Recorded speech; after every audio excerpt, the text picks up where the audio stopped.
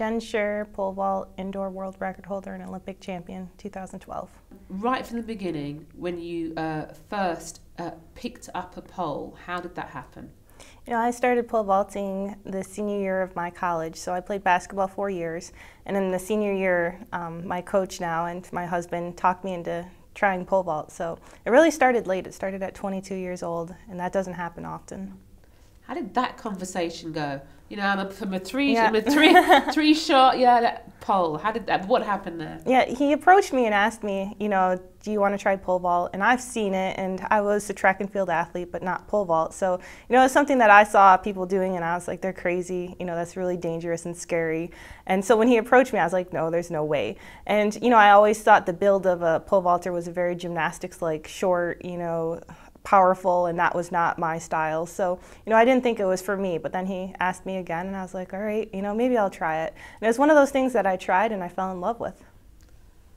What was it, or has he explained to you now since then, what was it he saw in you, either physically or psychologically, that made him think, you know, you could make a good pole vaulter? You know, when you ask him now, he sees, you know, that I was pretty tough on the basketball court, that I was fast, that I was tall, and, you know, he thought he could work with that. Mm-hmm. And, you know, really is what he does coaching too. And he knew he had confidence in his coaching and his style and how he coached pole vault, that he could really mold me into a good pole vaulter. With your physique and your height, etc., with the other ladies on the circuit, how tall are you, and are you much taller than the other ladies on the circuit? I'm about 6 feet tall, and yes, I am taller than the other athletes, but I see a fluctuation now where the athletes are getting a little taller. And, you know, so, but you have Svetlana Feofanova, who's, you know, about 5'3", so pole vaulters can range all shapes and sizes. So we picked up the pole, we've fallen in love with it, and we're off. And your early successes, were they a shock to you? Yes, you know, I think I was pretty much training and competing like a robot, where I didn't know the importance of what I was doing or the importance of, you know, winning a U.S. championship. I didn't understand that at the time. And then through years, I look back and I'm like, that was pretty incredible. But, you know, to go to Beijing 4 years into my career and win a silver, that's, I mean, I don't know how I did it, and, you know, it was really two people, my husband and I, working at it that accomplished it. But I try not to think about it too much. When you look at the US Championships and the incredible achievement you've had there, I mean, am I right in saying that you've never left a US Championships with any colour other than gold? Is that? Unfortunately, yes, I've left with a silver and a bronze before too, so yes, but you know, it's been a good track record there, and, you know, it's an important meet for us, and most of the time it is a qualifying meet, so we're really prepared going into it. I'm ready to go, and, you know, I think you have to get past that stage in order to look ahead, so, you know, that is my most important meet leading up to the season. Was there a particular moment that you can remember when you sort of realised, either looked to the mirror or just realised, oh my goodness, I am an international name or star now? Did something happen, whether it be magazines or internet or radio, where you thought, my goodness, people actually might know me? Yes, it was pretty early. It was when I went to Europe for the first time. We went to Lignano, Italy, and they had the results in the paper, and they mentioned my name, like in a sentence. And I couldn't read it, I just saw my name, and I was like, wow, I remember the day that I couldn't wait to see it in like the USA Today or something, and here it is in an international paper. So that was pretty neat. Like, I kept that paper to this day, I still have it. And, you know, my first trip to Europe, that was an experience, and seeing it and watching the crowd and, you know, people asking for my autograph. I'm like, how do they even know? So, you know, but it's built up from there, and, you know, the appreciation I have for the fans over here and to come over here and compete, you know, it's dear to my heart. Do you have a goal to dominate or have the title of the Queen of Pole Vault? Is that one of your things, you want the pole vault to be yours?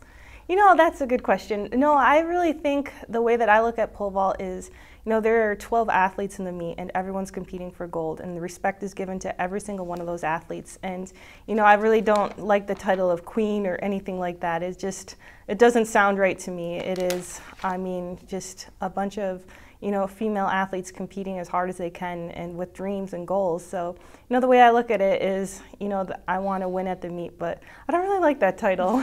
It's a little too much for me. How important would it be to add the IAAF World Championship title to that title? It's very important, the World Championships, to have come to the Olympics in 2008 and 2012 and walk away with a silver and a gold. The World Championships, I just haven't had, fortunate luck there the same that I have with the Olympics. And, this one I plan on going in healthy, and that's been the issue is it seems like every World Championships I've been injured. So I plan on going this one healthy and fit. So, we'll see how it goes. If a young girl came up to you, 12 years old, and she was really considering taking up the pole vault, what would you say to her as a reason why she should do the event?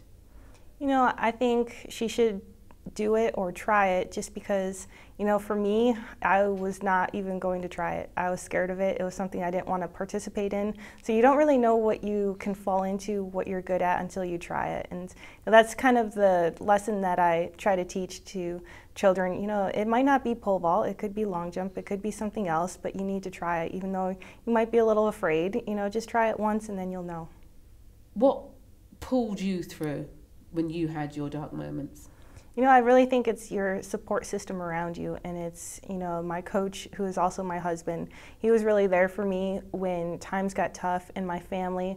And going into the Olympics, it was very much, everyone was Olympic fever. They wanted to talk the Olympics, whereas an athlete, you're trying to forget. Like, you just want to train and go on. So, my family and, my husband were really good about keeping my mind off of it, focus on animals, my pets, so they were very good at that. And, in those dark times, it's really your support system around you.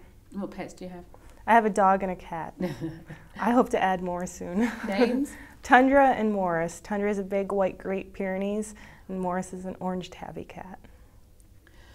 So you have your support network that gets you through those dark days. Again, if there was a young girl coming up to you and saying she's going through a particularly tough time in something, and she said, she could ask you for some advice in terms of maybe her support network isn't as great as the one that you've had.